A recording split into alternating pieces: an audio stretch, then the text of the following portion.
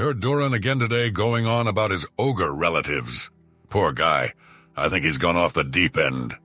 When taking an evening stroll up the cobblestone path of the western end of Coral, we can bump into an Imperial loitering by the Chapel of Stendar's entrance, who questions. Hi there. You're not here about the ogres, are you? If so, word about my work must be spreading.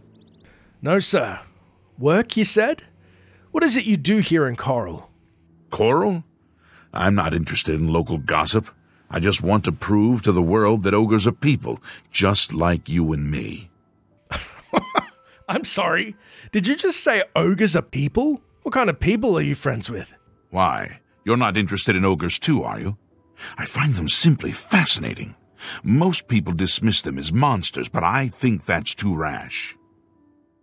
Did you know that ogres are actually very closely related to the enlightened races? I don't have the source on me, but I assure you, it's true. In fact, I think we find we have a lot in common with ogres. If only someone were to take the first step in communicating with them. Since I've done quite a lot of research, it only makes sense that I would be the one to take that step. But I don't think my wife would understand. What do you think? Should I take the chance and try to make contact, or should I resign myself to being a silent observer? We're then faced with two dialogue options of either. No, Doran, it's a bad idea. Don't even think about approaching them. Yes. Yes, of course, you're right. We shouldn't make direct contact, at least not at first. We'll need to sound them out, so to speak. Perhaps if we gave them some sort of offering, a way of letting them know we mean them no harm. Yeah, that's an excellent idea, friend. We'll need to place the offering somewhere nearby, yet in a location they'll see. Perhaps it's Spy Rock. Yes, splendid. What a brilliant idea. I understand that ogres are fond of bright, shiny objects. Here, take these and leave them on the ground at Spy Rock.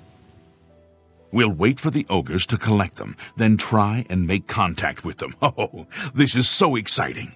Thank you for offering to help me. Somehow, Doran twists his escapades into a we, no matter what we choose, so instead we can respond. Sure, yes, you should go for it. Go, Doran. I knew you'd agree, but I can't do this alone, so I'll need your help. From everything I've learned, Spy Rock seems to be the best place to start. I need you to drop some things off there as a peace offering to the ogres. I understand they like shiny things, so I've brought these. Spy Rock is an old Imperial watch. It's no longer used, but I believe the ogres pass through there regularly. Just leave these items on the ground there, and we'll hope the ogres pick them up. Then we'll figure out how to make direct contact. You too. Now roped into Geraldine's demented desire to befriend ogres, perhaps out of fear of allowing him to waltz up to the beasts by himself, with a mandarin-sized gem in hand, no less. We follow him to his nearby residence to learn more about this Spy Rock. Entering the Imperial Commoner's two-story abode, and approach Geraldine as he stands in his study nook in his bedroom, and spy over his shoulder what has caught his attention. A framed picture depicting Geraldine's family tree, with him on the bottom right, and what looks to be a troll ancestor, meaning one of his Imperial ancestors must have done the deed with a troll. Still in shock at the revelation, we approach the chipper Doran, and he questions. Greetings! Have you done it? Have you been to Spy Rock? No, I actually wanted to ask you more about Spy Rock and these ogres. It's an abandoned Imperial watch in the mountains southeast of town. Ogres pass through there regularly, from what I understand. It's the perfect place to try and make contact with the ogres, don't you think? You'll need to drop off the gems there, so that the ogres can find them. Come see me when it's done. Got it. Go to Spy Rock, drop off the gem. Before I leave, would you be open to telling me more about what it's like to be part ogre? We can't proceed any further until you've been to Spy Rock. Have you placed the offering there? Good day. I'm listening. Before we leave, we approach Giralin's wife, Ariella Doran, who questions. Yes? Hi there. How do you feel about your husband's newfound heritage?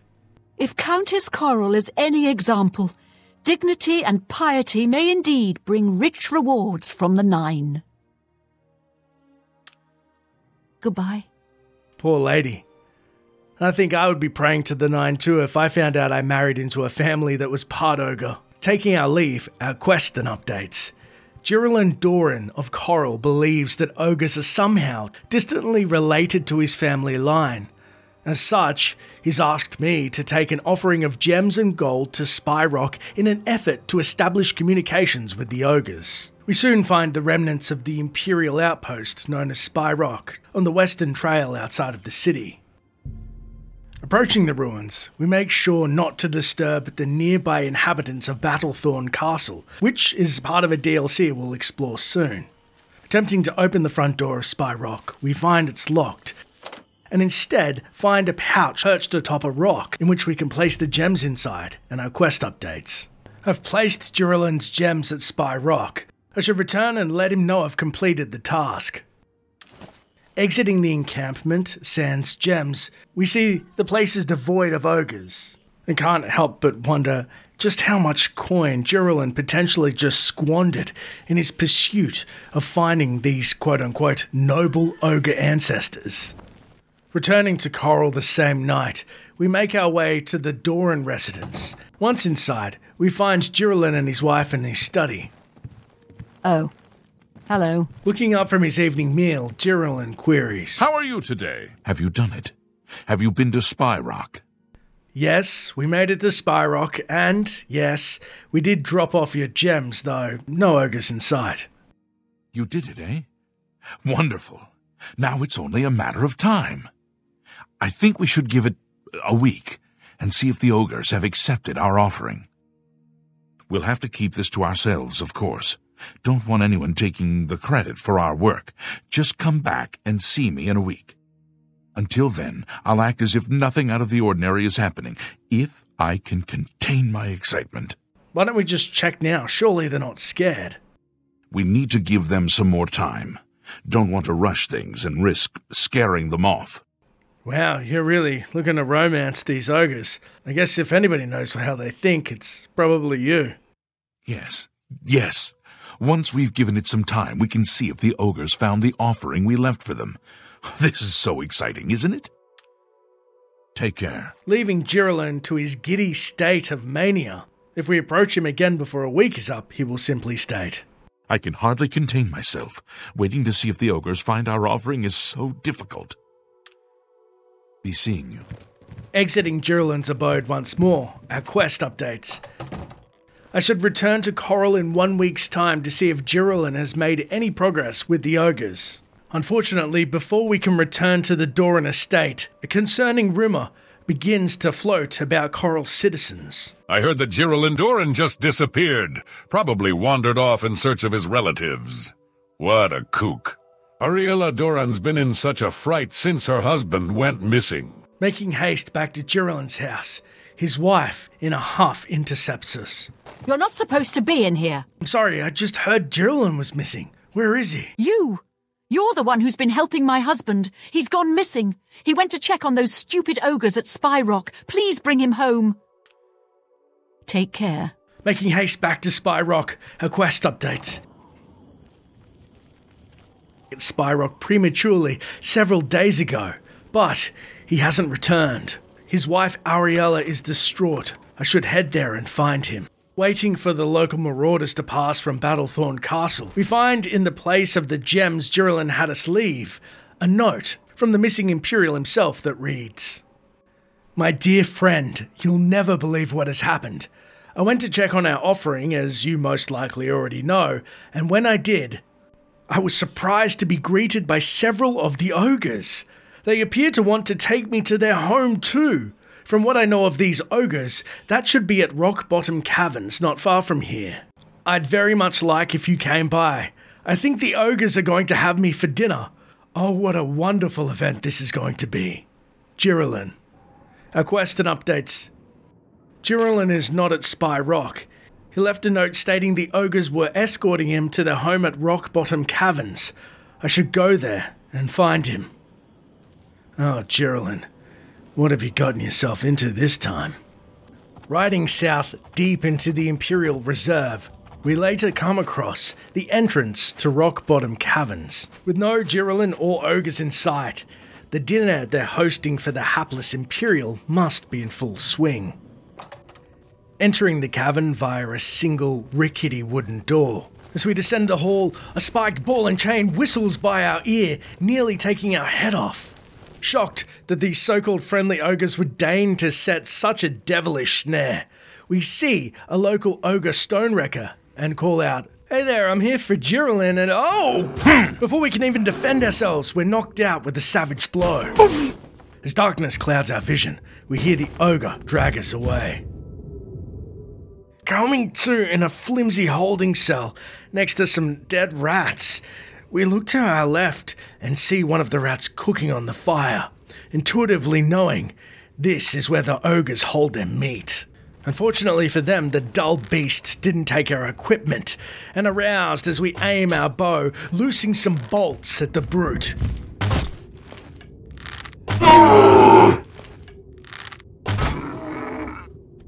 Breaking out of our confines thanks to the unlocked stick fence gate, we then begin to delve deeper into the hostile cavern, searching for Geraldine and sniping the remaining ogres as we go by.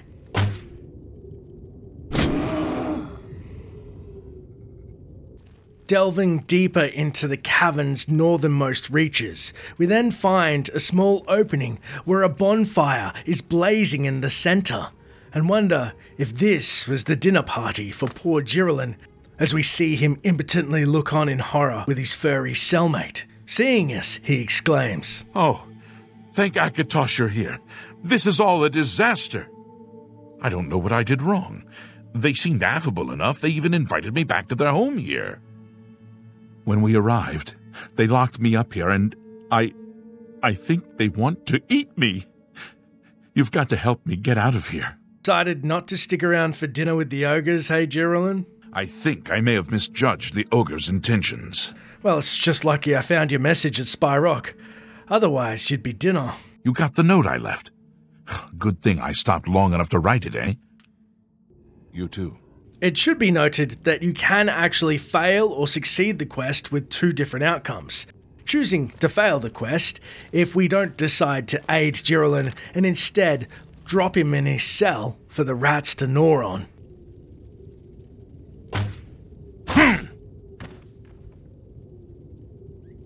Our quest pragmatically updates. Geraldine Doran is dead. Taking the effects off his corpse, including his meagre money and key to his house, we exit the cavern 19 gold richer, and the rats visibly excited at the sight of Geraldine's sweet imperial flesh exposed. The townsfolk of Coral can then be heard gossiping.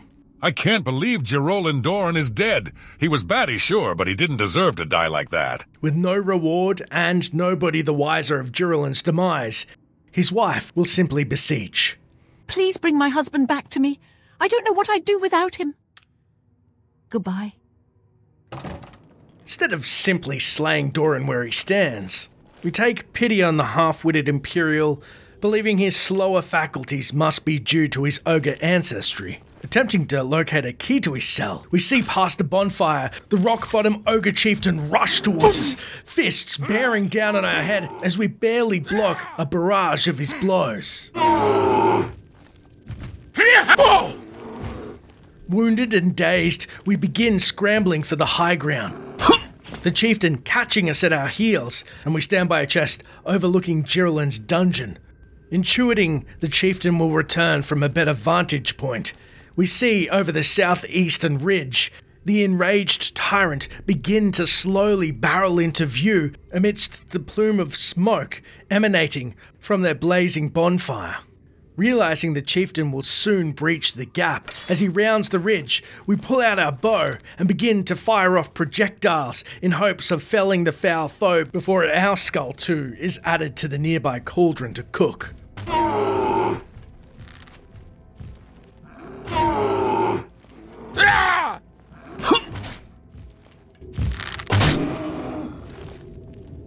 As the chieftain's body falls limp by a bewildered Doran, we then pluck the ogre cage key from his corpse.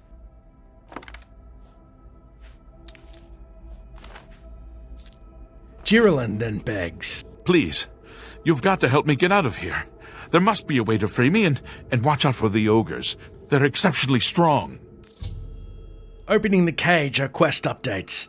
I freed Giralyn from his confines. I need to make sure he returns safely to Coral, which means getting him out of rock bottom caverns. Moving to leave, he thanks. Thank you so much.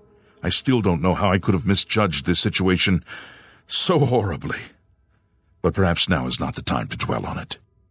We've got to get out of this cave. Can you lead the way? Good day. With torch in hand, we then begin to lead Doran out of the cave and fend off any ogres that remain in our path.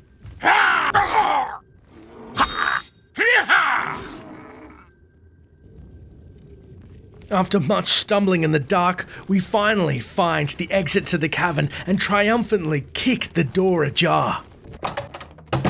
Entering the Imperial Reserve, Giralyn then exclaims, Ah, look at the sky. I feared I'd never see it again. We should split up and head back to Coral so as to bring as little attention to ourselves as possible. I'm going to head back now. You should find your way back there too, though I did see some treasure further down into the cave. I have no way of getting it, but you might. I hope to meet up with you in Coral soon, friend. Until then, take care of yourself.